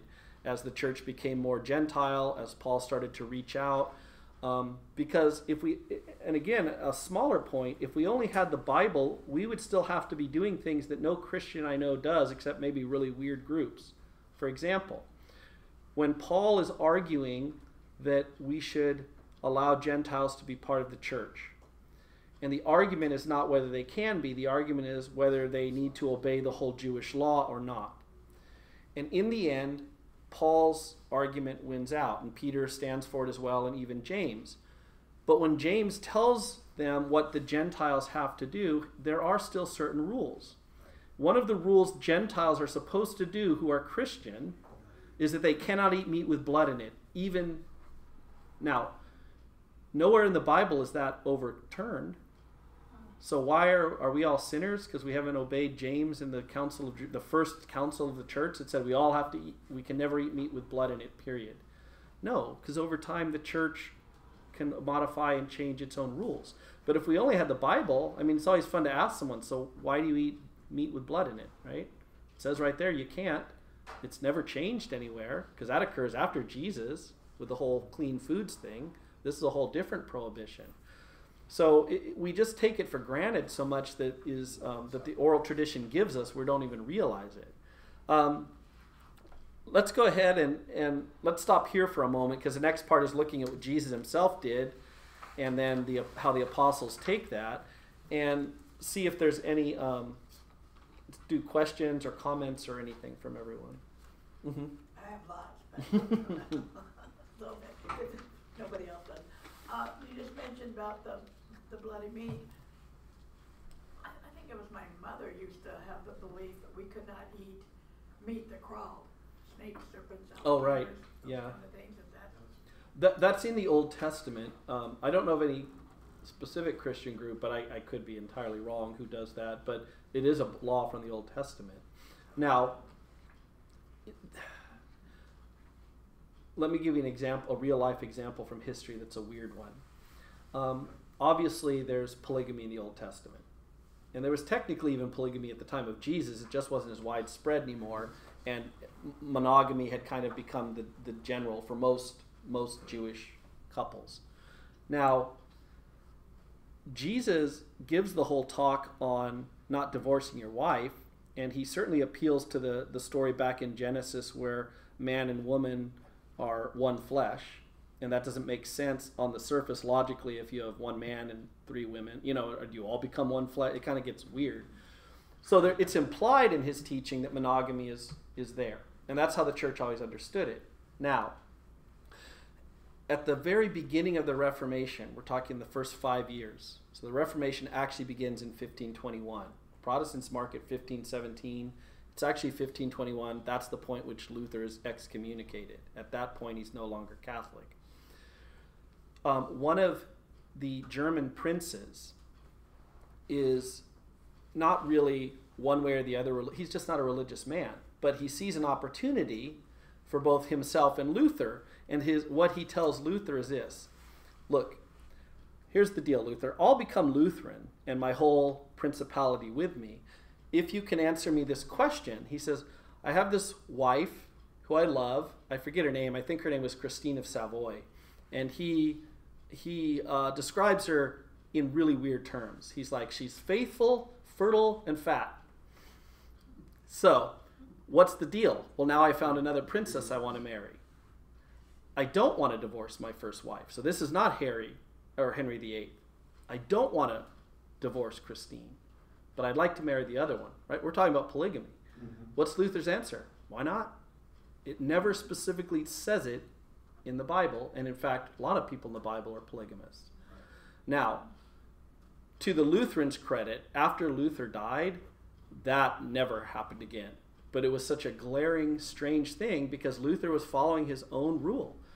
If it's not in the Bible, then it's not mandatory or whatever. And since polygamy is allowed in the Old Testament, Jesus never formally condemns it. You never see it directly mentioned in the New Testament as being mandatory. Luther's thinking was, therefore, you can.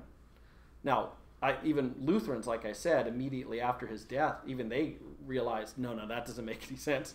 That's a tradition of the church we'll accept, even though we won't claim it as that. But so it can get weird. So it sounds like your mom, probably reading the Old Testament, is reading some of the food laws. And just as a Christian, or maybe whatever church you guys belong to or anything, maybe that was put forth. I mean, is it the Jehovah's Witnesses who also kind of follow the Seventh-day Adventists? They're right, no coffee, and they worship on Saturday, I believe, the Sabbath. They don't consider the Sunday to be holy. Again, it's this idea of a very literal reading of the text without any of the apostolic tradition, or often even any context historically to ground it. And so we do have these groups of Christians, most of them aren't the major Christian groups, but have very odd ideas, but they're only odd when you realize that they're coming from the Bible, but just things that through the life of the Catholic Church as it went through the centuries clearly had already answered and taken care of. So any other, what's your second one? Or you said it. Well, and along this same lesson, the salt, the blessed salt, will any priest bless salt, and what is it used for? Priests will bless salt. We'll talk about that in sacramentals. Well, in the old days, blessed salt was used. You blessed salt first, and then you blessed holy water with the salt. And so originally it was used in the Easter Vigil and in every Christian baptism, that you would bless the salt, and then he would pour the salt in the sign of a cross in the water. Salt generally has stuff that has to do with, and the reason for that is that's part of the exorcism that a baptism is. So salt has a long-standing tradition.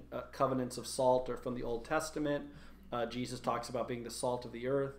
So it goes back a long way to being something that is, for whatever reason, very powerful to use against demons and their presence around you. And two, on the more positive side, salt is something that sort of is preservative, so it's indicative of fidelity and holding true. So the church still blesses salt. It's not as openly used in our sacraments because the new rite of baptism does not use it. There's still a prayer for blessing salt in the Book of Blessings. So generally speaking, a priest would have no reason he wouldn't do it.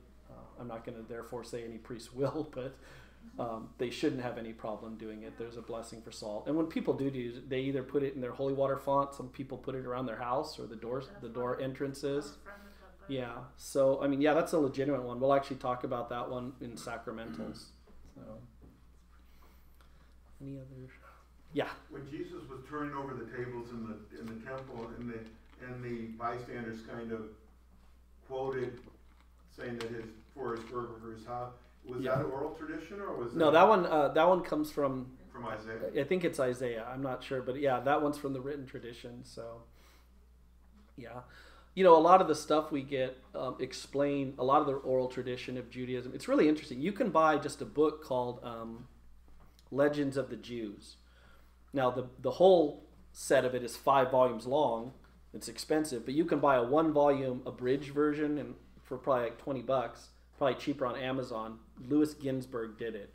And what he did is he combed through all those Talmuds and he pulled out the narrative stories that further explained the biblical stories. It's all going to be Old Testament, of course, but it is really interesting. Like in the Jewish conception, Adam was not the only person created. There were lots of humans. That's why when Cain leaves, he's afraid of other human beings, because Adam was just like Noah in the sense that a covenant person is just the one whose actions will determine that of the entire group.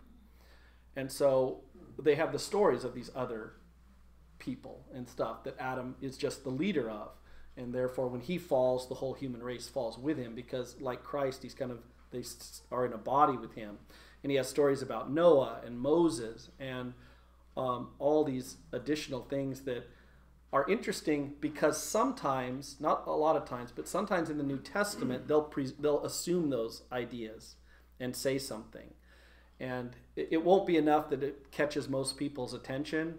But if you read closely, they'll say things that you're like, well, that's not something I remember from the story. Well, because it's part of the oral tradition that was then later written down about a lot of these heroes and such that through the history. So it's kind of a fun read, and it's fun because it's stories. Like, you don't have to slog through laws and rules and things. It's just the stories. What did God create on each day? Why did he do this? On what day did he create the demons? On what existed before he created the first word? 7 things, the Torah, the altar, the flame of light, like all these different, it's very interesting stuff, because it kind of corresponds then back to a lot of what the New Testament understands about its faith as well. So, okay, well, we've reached the end, guys, but let's go ahead and end in prayer. We will continue this one next week, so try to keep your hand out if you have one. There will still be a few extras, but try to remember to bring it back. And we'll finish next week, which will complete both oral tradition and the papacy. And so then the next one will be on the sacraments and then the sacramentals. So we're moving from like just a basic practice, the sign of the cross, to the source of our church's faith, the Bible and the oral tradition. And then next we're going to be talking about worship and devotion. And then there's only the one on, then there's Mary and the Saints and Purgatory. So that kind of where we're heading. So let's go ahead and begin in the name of the Father, and of the Son, and of the Holy Spirit. Amen. Amen. Almighty and ever-living God, we come before your throne of majesty, Lord, able to appear before you face to face by the power of your Spirit and the sacrifice of your Son, our Lord Jesus Christ, through whose flesh we pass as like a veil, the author of Hebrews tells us, to stand before you. So, Lord, we come before you, and we ask you to continue to have mercy on us, to draw us ever closer to you in the bonds of love, and to help us understand and appreciate ever more all the gifts you have given to us as Catholics. We thank you, Lord, for the gift of life that you gave us to bring us forth because out of your love. We thank you for the grace of Christ and our redemption in him, which allows for that life to reach its pinnacle and to know and experience and love you. And we look forward in hope, Lord, to the final culmination that after our physical death will be renewed, restored, and resurrected to share that same life of love with you forever. And so knowing this, Lord, we ask you to give us the zeal to live out the gospel and our Catholic faith as authentically as possible, so that we may become the salt of the world and the light of the world and the salt of the earth, to begin to draw people once more to the glory of Christ and bring us one step closer as we can to the kingdom of God, which in the end you will fulfill for all of creation. In Jesus' name we pray. Amen. In the name of the Father, and the Son, and the Holy Spirit. Amen.